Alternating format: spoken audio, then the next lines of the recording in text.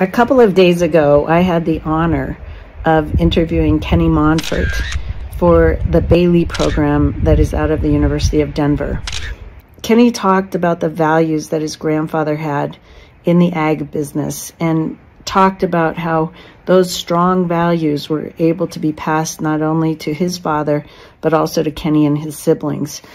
Then the second takeaway that I had was how important it is to have your transitioner really be able to leave and have something that they want to do while still working with the successor, but not micromanaging them. Please take a minute to reflect on what family values are you moving forward and how well are you doing it? And then also, how well as a transitioner are you able to leave and not micromanage? And how well is your successor doing on engaging and being able to move in?